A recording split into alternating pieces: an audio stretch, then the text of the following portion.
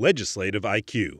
Increase your legislative intelligence with Florida's policy, budget, and campaign monitoring service. Subscribe today at legislativeiq.com.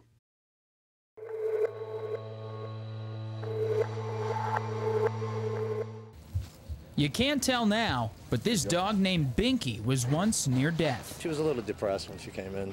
You know, she kind of just laid around, didn't do much. Binky had tested heartworm positive. Thanks to some Florida prisoners, she's back on her paws and ready for a new home. Ladies and gentlemen, today we have the canine handlers and trainers and the dogs. 18th graduation.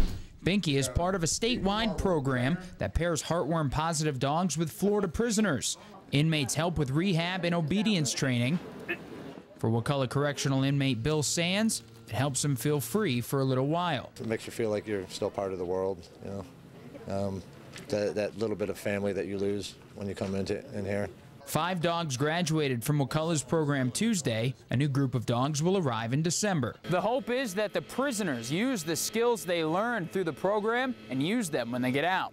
I have success stories now. Sergeant Jeannie Maddox runs Wakulla's HEART program. She says the skills inmates learn through teaching the dogs are vital for reentry. They learn how to work well with others. They learn to understand, to appreciate teamwork and the value of that. They learn to appreciate what it really means to help other people. The program has been running at Wakulla Correctional for 4 years. 3 of the 5 dogs graduating from this group have already been adopted. Reporting in Wakulla County, I'm Matt Gelka.